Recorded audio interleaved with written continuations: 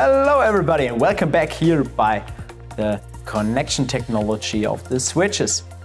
In the first step I would like to show to you the IP67 switch with the M12 cables.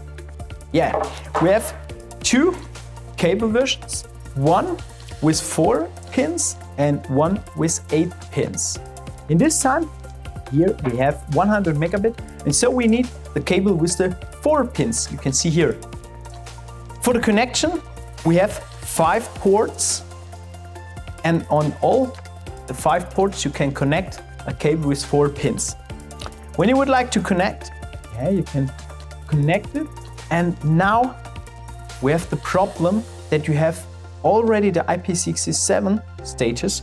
You need a torque, and then you must put it in, and when it clicked, then it's already existed that you have already IP67. When not, or you put it with your hand, it's not completely IP67. Okay, then the next time we go to IP20 switch. Here we have RJ45 connectors. And for the RJ45 connectors, we have one cable, in this time with an angle of 0 degree, and you can connect it directly to the switch. Yet to put it out, to lose it, you can put here on the green, put it and throw it out of the way. Yeah, for this in RJ45 we have not only 0 degree angle, we have also a 45 degree.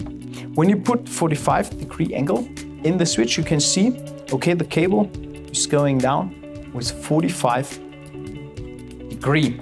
And the next one we have is also 90. When you've got 90 angle, the cable goes directly straight to the bottom. And when it goes to the bottom, it's better for the switch to go directly down. Also, we have the cable not only in green, we have it in some other colors like red or gray or black. So when you have any questions, please write down directly under the video or contact the support by Murrelektronik. And I wish you a nice day, and we see us in the next video.